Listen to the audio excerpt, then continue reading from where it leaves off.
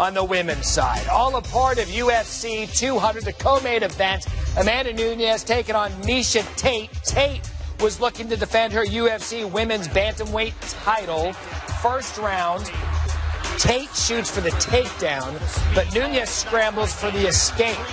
Tate was in trouble early in this one, and right then you had the indication that, we could be seeing an upset. You see there, Nunes counters, more punishing straight right hands. Tate then backed up against the cage.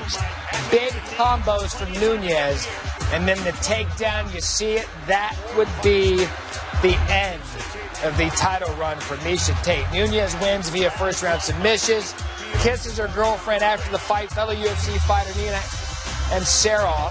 Nunes now on a 4-fight win streak in UFC. So here's a look at what happened in 200. It was an action-packed night in his return to the octagon. Brock Lesnar defeated Mark Hunt by unanimous decision. It was Lesnar's first win in a UFC bout since 2010. The light heavyweight bout, this one good too. Remember, Daniel Cormier, he also won by unanimous decision. He defeated Anderson Silva.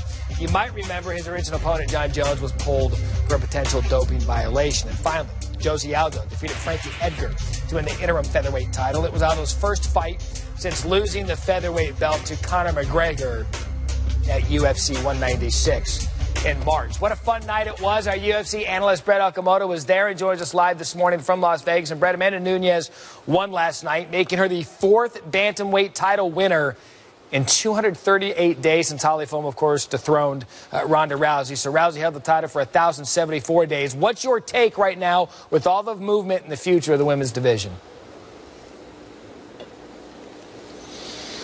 You know, Matt, when Holly Holm knocked out Ronda Rousey in November last year, one of the things she said was that I'm showing to every woman in this division that no one is unbeatable. You know, because for a long time, Rousey looked unbeatable. And Holm says, no, that doesn't exist in this sport. Anyone can lose on any given night. And it sounded like sort of a cliche thing to say, but I think the women of this division took that to heart. You're seeing these challengers come in with a lot of confidence now. And that is the one thing for all of the skills that Rousey brought to the octagon and how great she was and could still be. One of the greatest advantages she has was her mental advantage over everyone else. That no longer exists for anyone in this division. So I think you're going to see this continue, the belt exchanging hands frequently now that that's gone. Yeah, look, and it makes it competitive, and it makes it good for the sport for people to watch this. Now, one of the big stories coming in last night, of course, Brock Lesnar made what he said was a one-off appearance for UFC 200, defeating Mark Hunt. Do you believe that this was the last time we'll see Lesnar in the octagon? I never know what to believe with Brock Lesnar. You know, this guy retired just last year. He sat on Sportscenter and said, I'm never coming back to mixed martial arts. And then here he is in July of this year. So this is a man who keeps his cards very close to his chest. If I had to lean one way or the other, I would say that this is the last time that we see Brock Lesnar. To me, it's just a perfect way to go out. Quit while you're ahead. He didn't take a whole lot of damage last night. He beat a top 10 heavyweight. He made a lot of money. But we'll see, because the UFC is always willing to be in the Brock Lesnar business. It really depends on what Lesnar wants to do and what the WWE is willing to allow him to do. Yeah, but it gave this UFC fight card, the UFC 200 fight card, a big star power name that they ended up needing towards the end of this. And let's switch gears now to Daniel Cormier. He was supposed to be a part of the headliner last night until John Bones Jones failed the drug test. Cormier did score the win over the replacement Anderson Silva. So what's next for Cormier?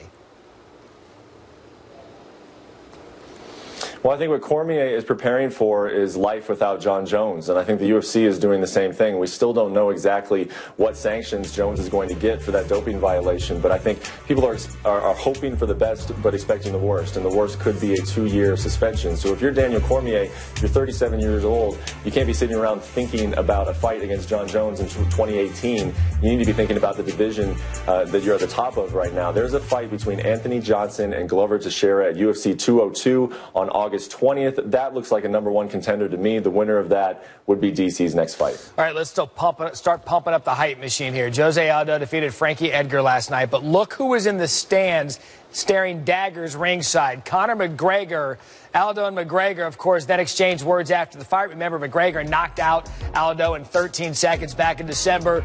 Brett, we're talking about the rumblings now. We're already hearing of an Aldo-McGregor rematch. Dana White said McGregor would face Aldo, quote, after his next fight against Nate Diaz. Is it too early to think about that?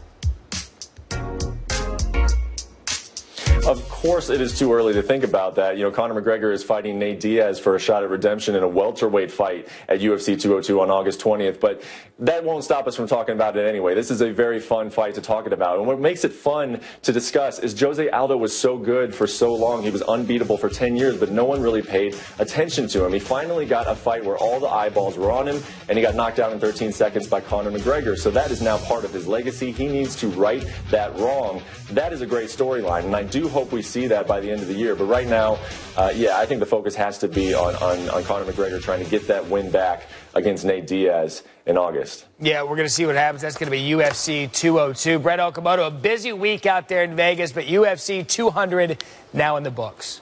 So we talked about the countdown. Let it begin for UFC 202. We just mentioned it there. Features the highly anticipated rematch between McGregor and Nate Diaz. Remember, it was Diaz who won back in March at UFC 196 with just over a month until the fight. The odds makers currently have McGregor as the slight favorites. All right, Tom, thank you so much. Let's go back to Las Vegas last night. Daniel Cormier would have been the lead in this show if Jon Jones had passed his pre-fight drug test. Instead, Cormier taking on Anderson Silva, who got the fight on 2 days' notice. Non-title fight, 3 rounds, and the winner was booed. Daniel Cormier booed by the fans in attendance because of the fact that he took Silva down to the ground. It's kind of a ground-and-pound match. It wasn't as electric or full of strikes, perhaps, as the fight with Jones would have been. Cormier would win, unanimous decision, 30-26 across all cards. Jonathan Coachman has more from Las Vegas.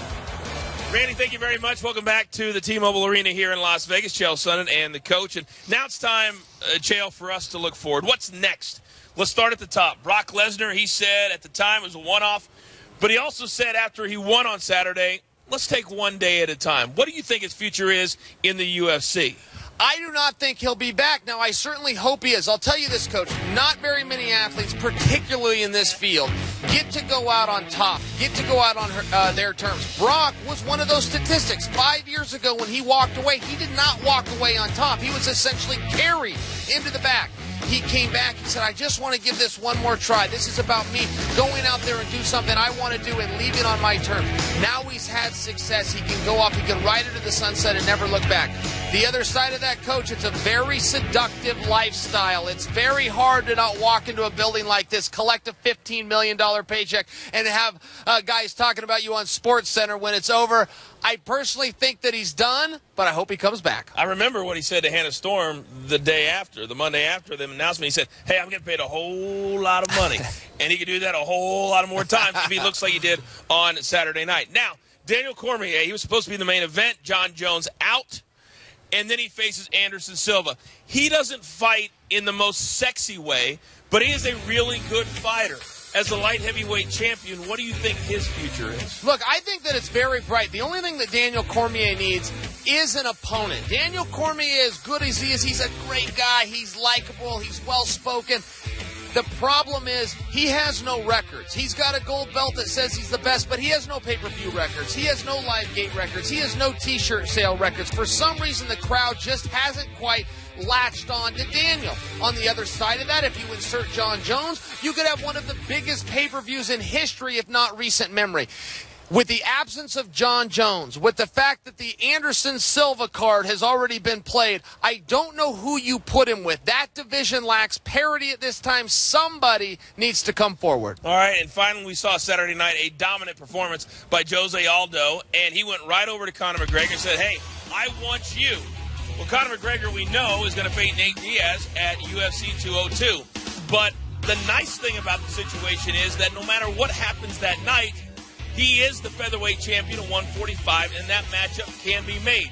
Will that be the next fight for Aldo? I think that it has to be. Listen, when Aldo's got a belt, call it the interim title, and Conor's got the world belt, you have to put them together. But the question comes, and this is why you asked it, will Conor drop back down to that weight class? Will Conor ever defend that belt? I think that he will. He was talking about setting his sights on 155. I think with the immersion of Eddie Alvarez, that reality has set in for Conor that that's just not going to work out for me. He needs to keep his eye on the ball, though, which is Nate Diaz on August 20th. Well, Eddie Alvarez said he wanted Conor McGregor, but everybody wants Conor McGregor because he nobody wants Eddie fight. Alvarez. Well, that's true. And make no mistake about it, when you talk about star of stars, Conor McGregor was at ringside on Saturday night, and they showed him several times. The crowd went bonkers. Even though he was not in UFC 200, he was very much a part of it. The bad guy, Chael Sonnen.